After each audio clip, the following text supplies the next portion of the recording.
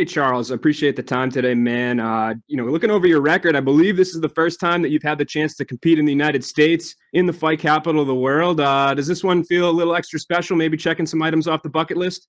Yeah, it is. I always wanted to fight in Vegas. This is a dream coming true. Of course, the circumstances make it like a little special, to be honest. But I love it. The way the UFC are treating us, I almost feel uncomfortable. Like I feel treated as a king. And for me, I always see myself as a conqueror, not as a king yet. So yeah, it's special. And coming into this one, taking you back to your last fight, in the build up to that one, you were coming off a loss. You might have felt like your back was up against the wall a little. Coming into this one, you're coming off a big win. Does it feel any different? Are you more confident coming into this week, or do you feel like you have to still stay, razor focused and not ride too high? I need to stay sharp. I need to stay very focused because my mentality going into the Doo-Ho Choi fight was like a do or die mentality straight up. But I need to keep that mentality because that what helped me perform. So I'm not saying, okay, my name is written in UFC. I got fight of the night. I'm someone now. I don't sit on that. I need to prove. I need to still prove the world who I am, and I need to prove that it's not because I'm fighting the number 18 in the world at featherweight in my second fight at featherweight. It's a good thing for me. So I need to prove everybody that yeah, I'm going with the pedal to the metal, straight for the win. And Andre Fili is a guy that's been around for quite some time. When you were coming up through the regional scene, was he a guy that you watched? Were you familiar with him? Oh, of course, man. I've been like YouTube has been one of my greatest teachers. So watching those guys from Alpha Male, Uriah Faber, TJ Dillashaw, Cody, all those guys, I've always been a big fan of their team, their way they do things. So it's gonna be weird. I haven't seen him yet, and personally, but it's gonna be weird. Like having do like when I fought Doo-Ho Choi, having him in front of me in the cage, I was like, my God, that was when he fought Gobson, I was one of his biggest fan, and this and that. So yeah, it's gonna be special. And fighting a guy like that, what kind of opportunity do you think you have here? I see a lot of conversation online saying, oh, this upcoming card has a lot of, fresher faces, maybe not a ton of guys with ranked numbers next to their names. Do you feel like you have an opportunity here to really steal the show? Yeah, 100%. When I saw the card, of course there are because sometimes people expect like these type of cards saying, "Oh, they're going to be boring," but sometimes this is where you see some diamond in the rough. So I think I'm one of those, and I think it's a great opportunity for me to prove my worth. And yeah, straight up, I think no matter how big or how small the card is, I'm just ready to prove to the world who I am. For sure. And my last question for you, if you go out there and you get it done on Saturday, where do you think a win will put you in the division? You think you'll end up with a ranking next to your name on Monday?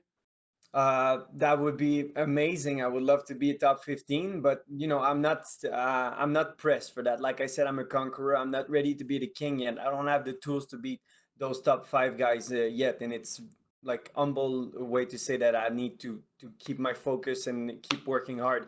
Because when I'm seeing those guys fight the top five, even top 10, even top 15, those guys are super dangerous. So I'm not pressed. I'm gonna conquer one fight at a time. Appreciate the time, Charles. Good luck. Thank you. And we will take the next question from Jay Anderson with Cage Side Press.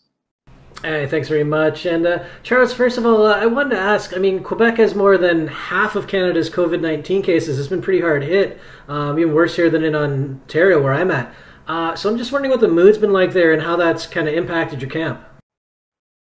Of course, it impacted the camp in a way that I didn't have full gyms. I had one gym where it was okay for me to train at, but for most of my camp, I've been training outside with my brother, like literally wrestling in the grass, doing jujitsu in the grass, sprinting outside. It was something very fun for me to do.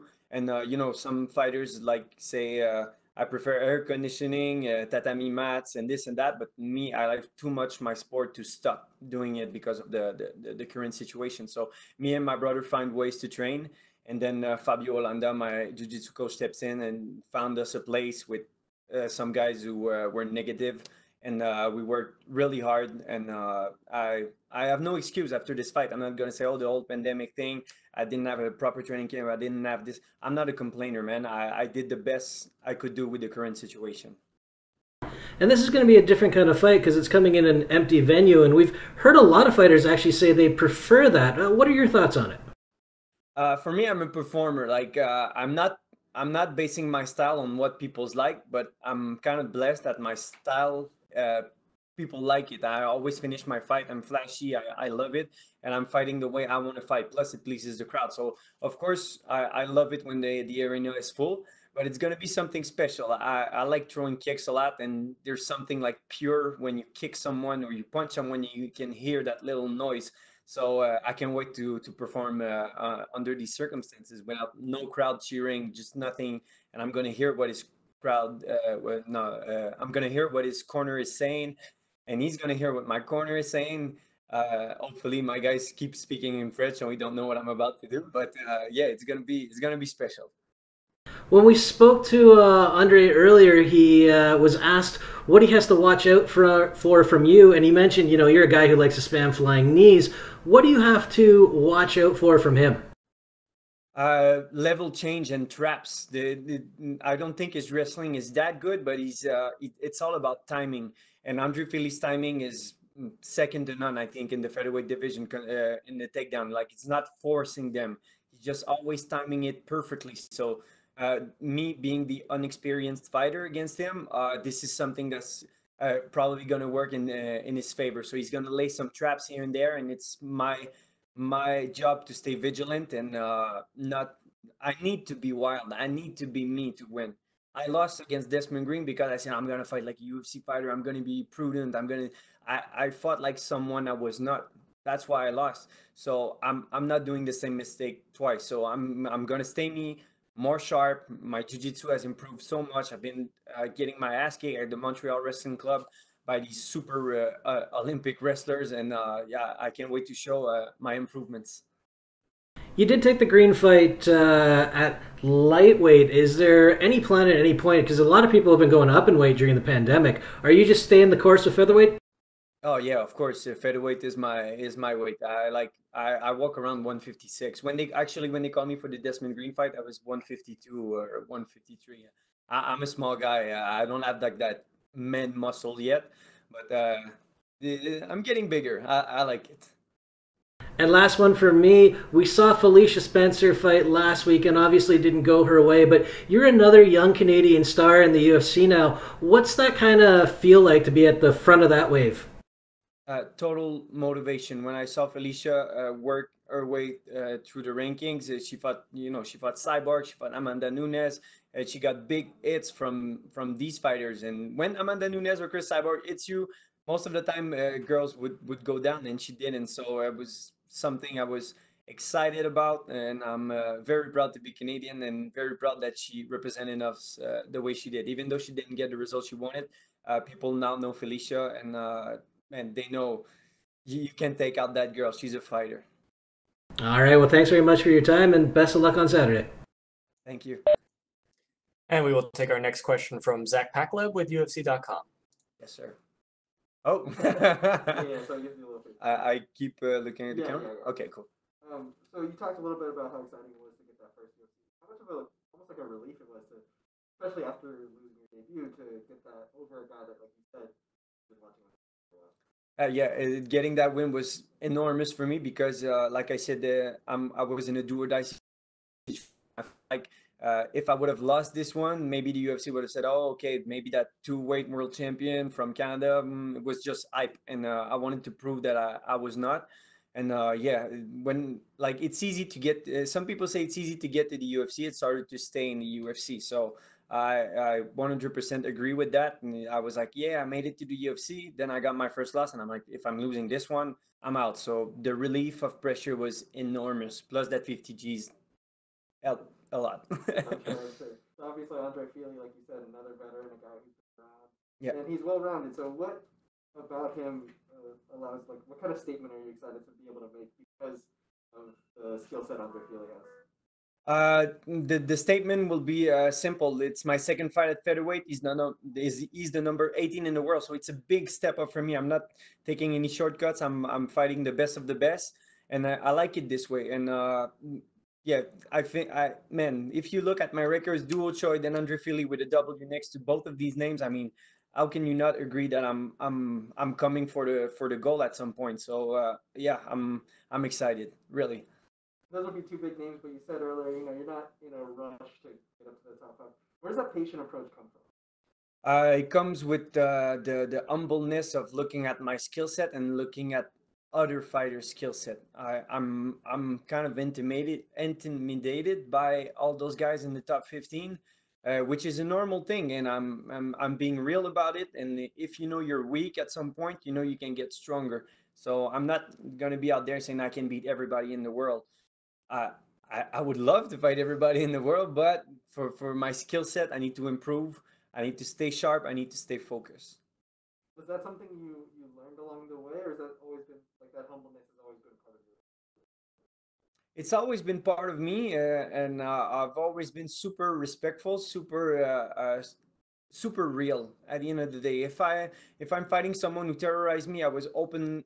Like at the end of the interview, I against my fight against Alex Morgan, he was like the best Canadian out there, and I finished him in one round. And I openly said that at some point, some nights, I was crying because I was terrified fighting someone like him. So I'm not taking any pride in saying I'm crying, but I'm just being real. Like that's how much pressure I'm putting on my shoulder just to make sure I perform the best I can. So how do you get through that mental intimidation? It seems like you're very accepting of it. So what's that process like as you work through that to get into the cage and perform as well as you do?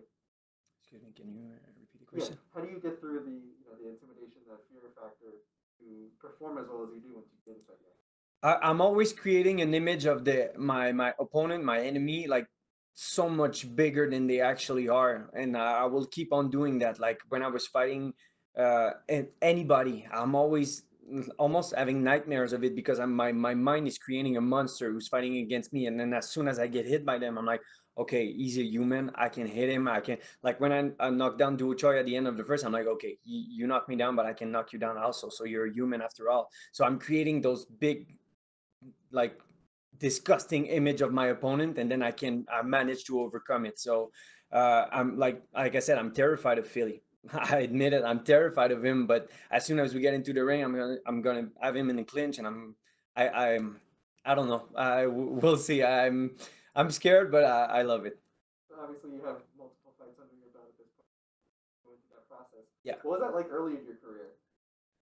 Same thing. The fight that I performed the best were the fights that I was terrorized. I was putting all that pressure on myself. The first time I fought professionally was actually in Thailand, in like a small place with dogs walking around, like nothing sanitary. And I fought a guy who was like 30, 40 pounds bigger than me, and I knocked him out, and I was so scared, but I performed under that pressure. So it's important to be scared, it's important to be stressed, and it's important to embrace it so you can use it as a weapon. And the last thing for me, like, again, there's unique circumstances around this fight. There's not going to be a crowd or anything. But as you're walking to the octagon, without the crowd cheering and that whole process, what's going to be going through your head as you go through, get your prep point stuff done, and walk into the cage? I cannot predict it because it's the first time for me. I always fight it in front of big crowds. When I was fighting in Canada, I was always main event, co-main event. I was always like the headline guy, so always big crowds. So yeah, it's going to be special. Like I said, when we're gonna fight, if I hit him and I hear that little pop, the noise, this is for me. This is like a very good feeling when I feel my shin connect to someone, plus the little snap. There's something violent, there's something pure about it that I truly enjoy. So yeah, it's gonna be a first for me, but I think I might enjoy it.